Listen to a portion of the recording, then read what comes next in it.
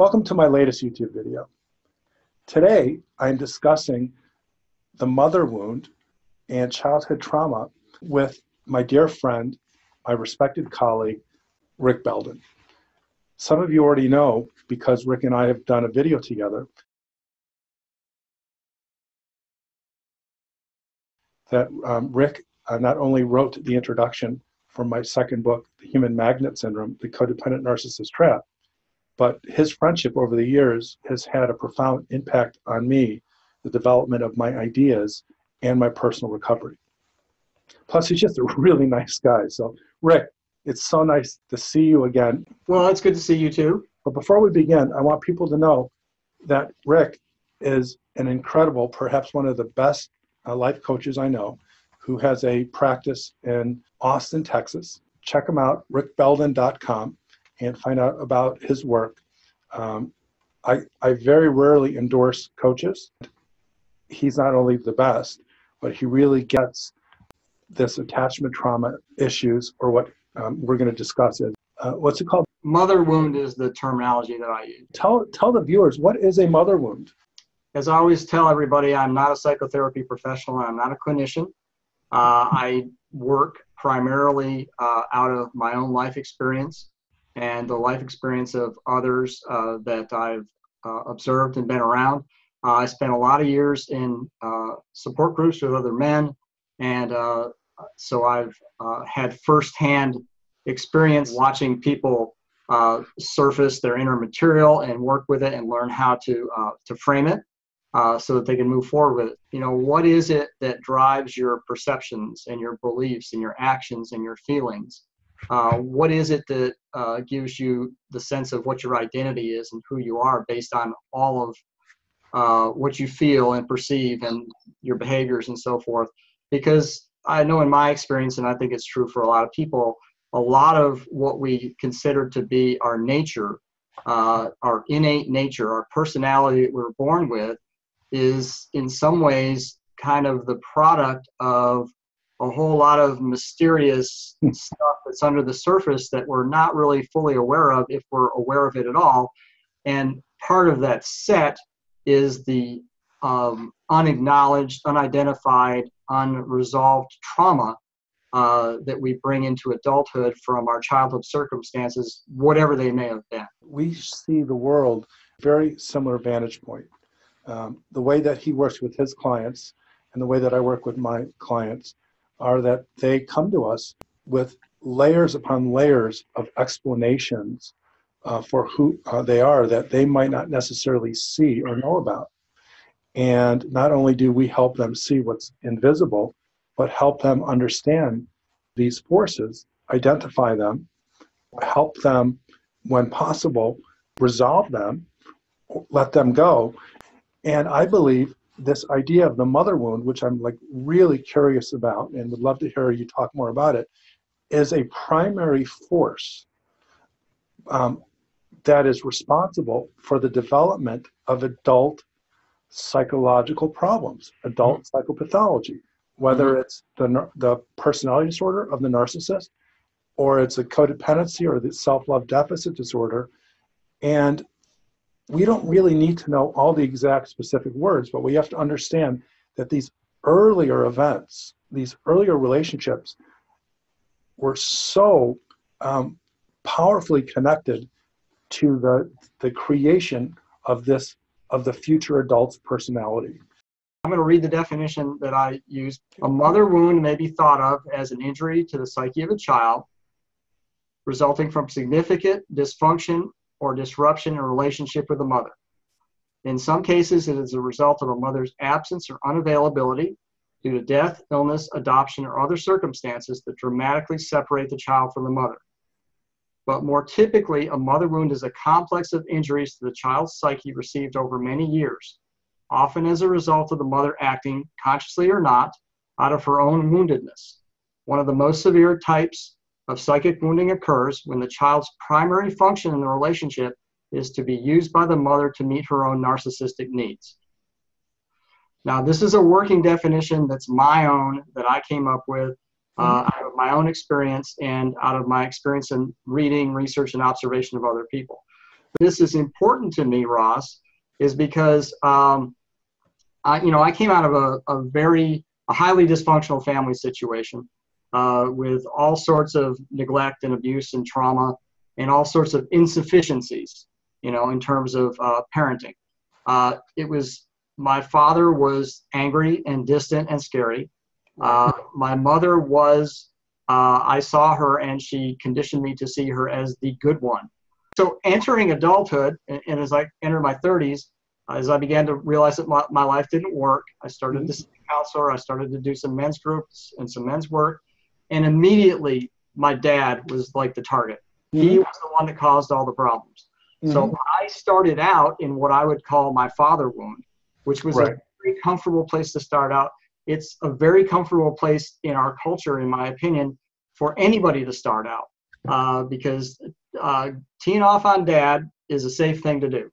What I'd like to add is that if we have two parents, and so what we're talking about is attachment trauma, and we have two parents in their own role. The terminology I use are there is a pathological narcissist and SLD or codependent parent, and the combination of forces severely harm their children. I'm gonna guess or suggest that the reason so many people first talk about the father wound, it's easier to talk about the person who was aggressive to you, whose harm was overt and easily to identify. What is the other aspects for why people start off talking about the father wound before they get to the mother wound? I think there's an instinctive sort of response, as well as a culturally conditioned response, that mothers are to be protected. So for you, in your own personal experience, your personal journey, your recovery journey was to talk about your father wound. And not just talk about it, but actually actively engage in it. Write about it, do emotional release work. As you said, talk about it, really focus on it, really get into it. Tell him at a point when I needed to separate from the family system so that I could heal and survive. And I wrote a letter to my dad and to my mom. The letter to my dad was just like, hey, I've had enough of you. You did this. I saw you did all that kind of stuff. My mom was like, hey, Mom, do you know about codependency? It was friendly. You were still protecting her, and so, it sounds like not even conscious of her malignant or harmful impact on your emerging psyche as a child. Absolutely, and completely unwilling to go there. And what began to open the door for me was when I had multiple relationship failures with women, and I came to understand that was a collaborative venture. Right. Relationship failure is a collaborative venture. It is not the result of one person being bad and one person being good. That caused me to re-examine my concept of how my parents behaved, what their impact was, et cetera, et cetera, et cetera. And that started to open the door. And actually, what really opened the door to mother wound work, number one, was I had worked my father wound down to a level where a lot of stuff was taken care of and resolved, and it wasn't so hot. And I was like, why am I still having problems in my life? What else is going on? And then I started to have some dreams. I sought out a counselor who helps do dream work. And she very gently, and she's a woman, that was helpful because I sought out a surrogate mother. Right. And she would very gently point out during dreams, well, what do you think about the way your mother's showing up in this dream? I'm like, I don't know. She's okay, I guess, And gradually, my mind started to open up, with all those factors that I just listed. And also, Ross, I started to notice the way that I felt after I talked with my mom on the phone. Not just immediately after, but for days afterward. I would be in a very sour space and feeling very unkind toward myself and feeling very frustrated. And then I started to notice how frustrated and angry I felt while I was talking to her. So eventually that sort of, that kind of line between what's conscious and unconscious, this area of my life, it dropped down and down and down to where the stuff that was unconscious was now I was aware of it. So then I knew there's something here that I need to tend to. the reason that my clients protect one of their parents, and in the case of this discussion, we'll say the mother, is because I think it's an innate, almost biologically determined function that a child needs to believe he or she is loved or lovable. And in the absence of love from both parents, it's going to choose the person that they're going to fantasize as being the loving, nurturing one. Yes. And that one is, in the case of this discussion, the mother. And I get into these conversations often with my SLDs because they glorify their codependent mother. And for that matter, it could be their father.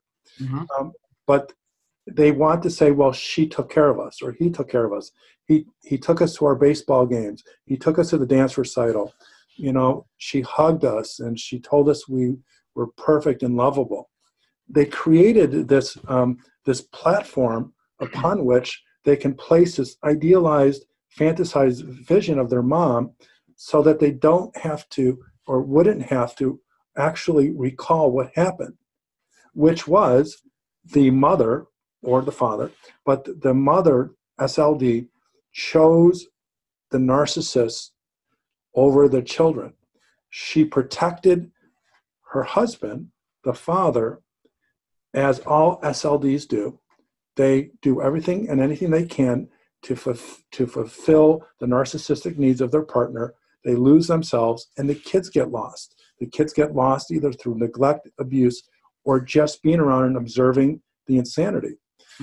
My hypothesis is, and I'd like to hear what you think about it, is in order to preserve the fantasy that at least one person loved them, they have to keep this fantasy role of the loving, nurturing mother alive, or they have to face the stark reality as if both of their parents, even their doting, loving SLD parent, were complicitous and in some ways equally responsible. What do you think? I think you're right on. And the one thing that I will add to that is the same quote from John Sarno that I shared last time, which is that the reason childhood things are a factor is because the unconscious has no sense of time.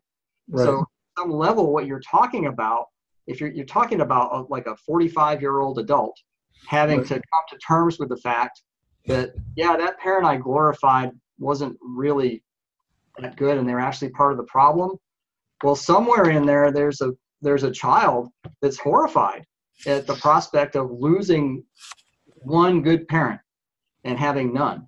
Right. And I think that when you talk about forces, I think that that child who is trapped in time and believes I still need this person, that's a force. Yeah, and that's the force of what I call in my work the trauma child. The SLDs, people with self-love deficit disorder, are that way because of the attachment trauma, because of the mother and the father wound or the combined wound. You carry that inside of you, but somehow you have to not remember it, because to remember it is to understand how invalid, how unimportant, how easily it was to neglect and hurt you and not even have the mother or the SLD parent protect you. So we ignore reality so we can keep this narrative that gives us this fake belief that we had something good. And I want to we still need it right now because of that part of us that's still trapped in time. Explain that more. Well, in the work that I do with people, one of the things that I try to help people do is identify and recover aspects of themselves that were lost along the way. In my experience and the way I conceive of things and my perception and what I've observed, we think, I'm 61 and I think I'm 61 all the time and that's all that's going on. Right. But there's a 5-year-old in there, there's a 3-year-old, there's a 10-year-old, there's a 14-year-old. And, they still have their unfulfilled agendas as well. And so, one of the things I try to do with people is help them, let's identify that 14-year-old and let's develop a dialogue, help you develop a dialogue with that part of yourself so that you can learn and understand what did not get fulfilled, what did not get resolved, because that's one of the things that's driving you right now. And that's one of the things that's causing you problems right now, because you have a 14-year-old is a forceful presence. And if you've got an unhappy 14-year-old inside yourself that you're carrying around, then that presence is going to make itself known in your life right now in real time. It's so interesting, Rick. I mean, we talk a lot, but it's impossible for us to talk about everything that we do and what we think. But what you're reminding me and our viewers is that we are very aligned in the way we think, because my theoretical and practical approach to solving self-love deficit disorder and getting to self-love abundance is to understand that it is caused by attachment trauma, and that trauma is disconnected from our memory. It's disassociated from it. It's repressed. And so it's repressed and frozen at the time of the injury. And so I explain to my clients that we carry our trauma child inside of us, and she and he is always there. We just have a hard time, if sometimes an impossible time, connecting to her. And that is the basis for why I have these weekend intensive retreats. They're a 3-day retreat. What the whole purpose is to, through a myriad and mixture of activities, approaches, experiences, is to connect to that child that you're talking about that really is running the show, who they don't really know. And the other thing I want to say in particular about this mother wound topic is that, and we kind of alluded to this earlier, people often feel so protective of their mothers that they just don't want to go there, because I don't want to harm her. I don't want to hurt her feelings. I'm supposed to look out for her. This is a classic thing with children that have been, what's the term, parentified. Like from a young age, I know that my mom needs me to look out for her. So wait, just 1 second. Let me explain to our viewers. A parentified child is a child who is forced, either overtly or passively, to become a grown-up, to take on adult responsibilities, to actually parent either the parent themselves or their siblings. It's an unnatural force that has extremely dire and harmful repercussions on their psychological development. Because as a child, you're supposed to be the parented one. You're supposed to receive the parenting. But if a child finds safety and perhaps love and attention by being parental, they have to disconnect from their normal child world and adopt that of an adult. And that's unnatural and causes adult psychological problems. Yes. And so that's another impediment to getting in there and looking at the mother wound to whatever extent you had it. People think they're doing their moms a favor, or they're looking out for them by not doing this work. And I say they're wrong, because, and I'm going to talk about my case in particular. I was incapable of seeing my mom as a separate individual human being. I felt, without realizing it, without knowing it, I did not feel that we were separate people. And that, honestly, Ross, I've never told you this, but a key moment in breaking through that was reading through some of your material. You had I'm going to find it so I get this right. Okay. You have something on cause of codependency and narcissism, how and why. And I ran across that material in, I think it was January of 2016. And I was already about 6 weeks maybe into I went really, really deep into this mother wound stuff, into the work, into the grieving. There was so much grief there that I just had never been able to approach before. And, grief work is hard for me. It's hard for a lot of men. And I guess I had to get pushed pretty hard in my life to get there. But the point is that at the point when I saw the material on that YouTube video, the slideshow that you were sharing, somehow that shifted something in me. And I remember very specifically, I went out for a walk along the edge of the park, the trail down the street, And I swear to God, it was like, people talk about an epiphany. All of a sudden, it just hit me. My mom and I are separate people. Right. Is that interesting? And I am not responsible for her feelings. I am not responsible for what happens to her. I can't even put it into words. It was not an intellectual realization. It was one of those full body, suddenly I know. Suddenly I realized. It was complete. It was total. And it changed everything for me. And it was a case of, I didn't even know what I didn't know. Right. I didn't know that that was going on. I didn't know that at the age of 58 or 59, I had no experience of myself as being a separate person. You know, first of all, thank you. Thank you for saying such sweet and kind things about my work. But I find it fascinating because your experience is what I try to do purposefully in the psychotherapy relationship.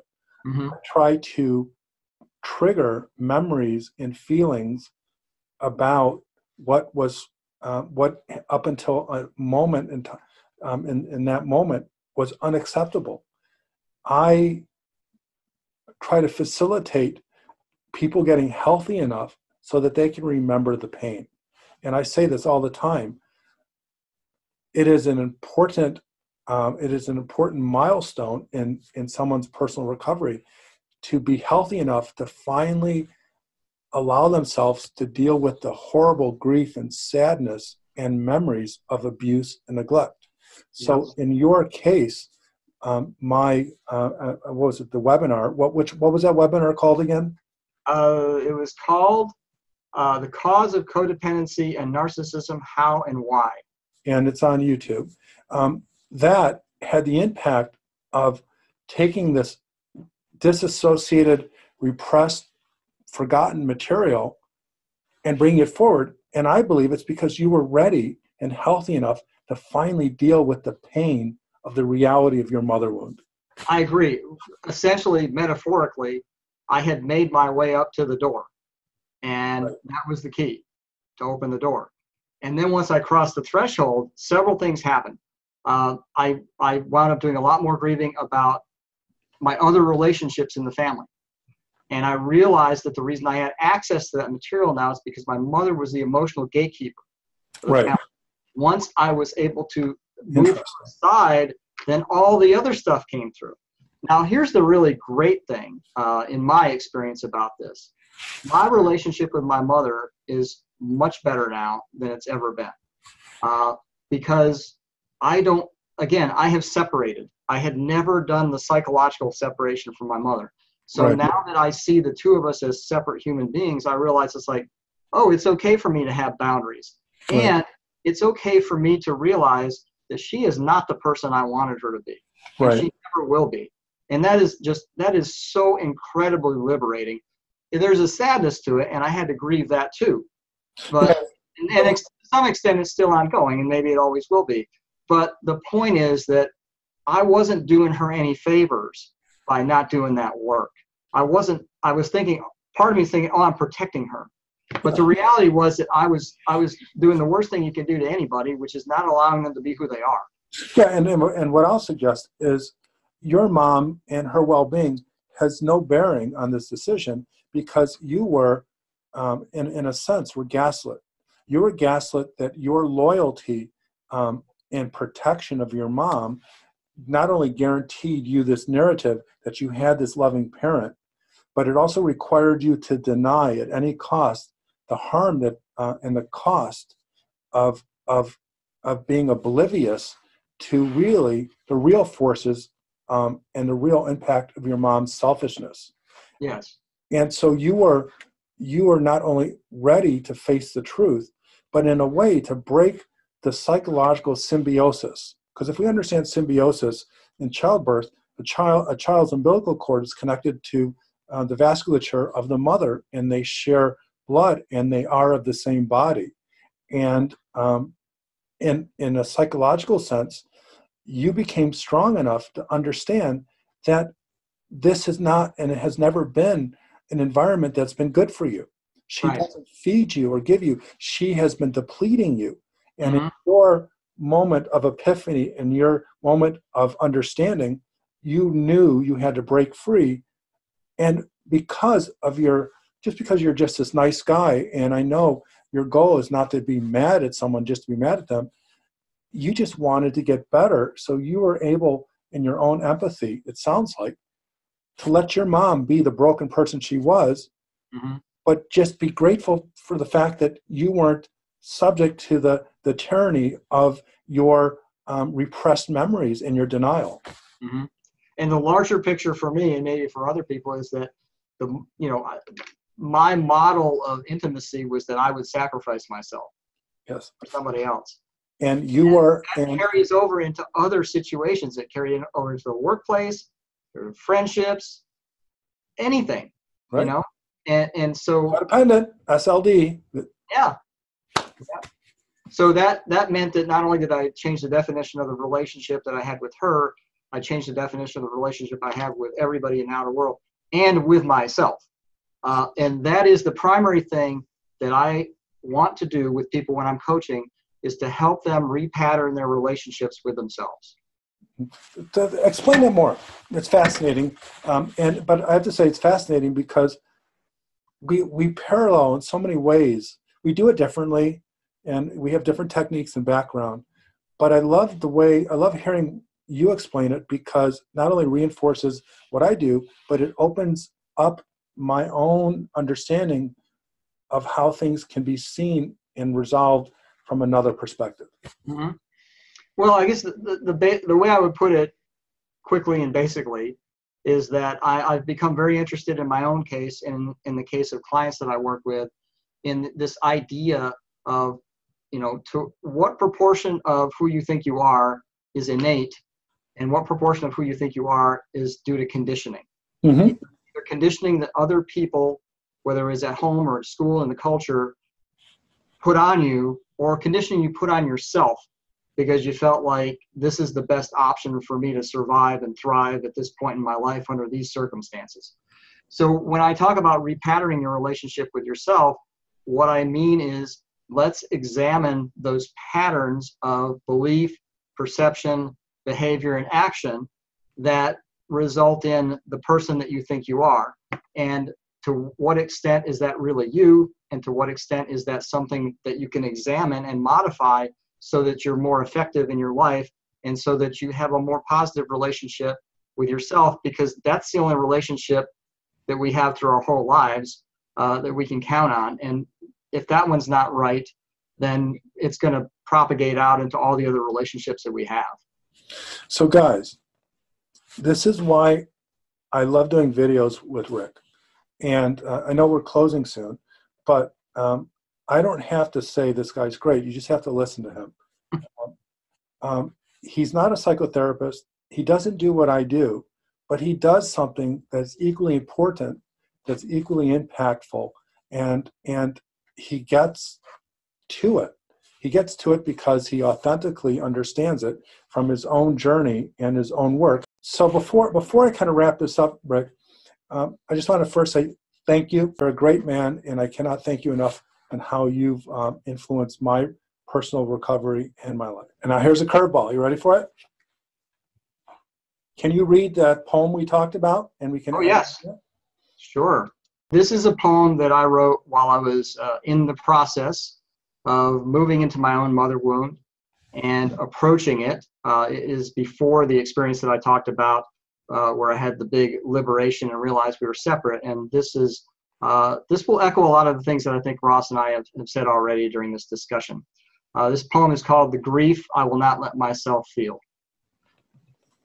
I've never grieved my first love, the one who brought me here. Never cried for losing her, never shed a tear. The grief that I will not let myself feel for her occupies its own universe within me. It has its own culture, its own history, its own language, its own physics. It recreates itself automatically and repeatedly in the outer world. The grief I will not let myself feel for her is epic, mythic, immense as the Milky Way, but it's lost somewhere far inside me, like a ghost ship with a broken compass, traveling in endless circles in a dense fog. The grief I will not let myself feel for her is buried in the safety of anger. I hold that anger tight in my teeth. I use it to try to plug the lifetime of holes she's left in my psyche, but the pain keeps leaking out. The grief I will not let myself feel for her is deep, profound, and frightening. It's the monster under the bed, the shark stalking the swimmer, the mugger waiting in a dark alleyway. It's a hydra tree with heads for leaves and tangled roots set like fishhooks in my embryonic heart. The grief I will not let myself feel for her is locked up high in the tower of a castle with a drawbridge gate guarded by an infant. He guards that gate with his life because he knows that my entry into the tower of unfelt grief means the end of her, and he's convinced he can't live without her and doesn't want to. That's brilliant. That is so brilliant. Oh my gosh. So can we end with you telling people how to get in contact with you? Yes. My legacy website is rickbelden.com. Ross mentioned that previously. That's the full archive of all the work, written work, video work, podcasts, and so forth that I have available. If you're interested in coaching, my coaching site is rickbeldencoaching.com, and I offer a free 30-minute discovery session, which gives you the opportunity to tell me a little bit about your situation. And I do have another site now called menandthemotherwound.com.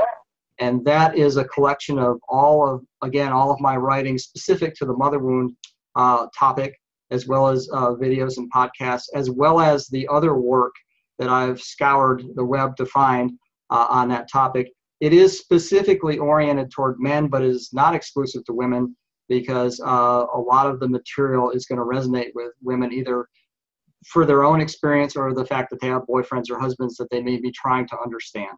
Thank you guys. You guys, thank you for coming by and listening to Rick and I.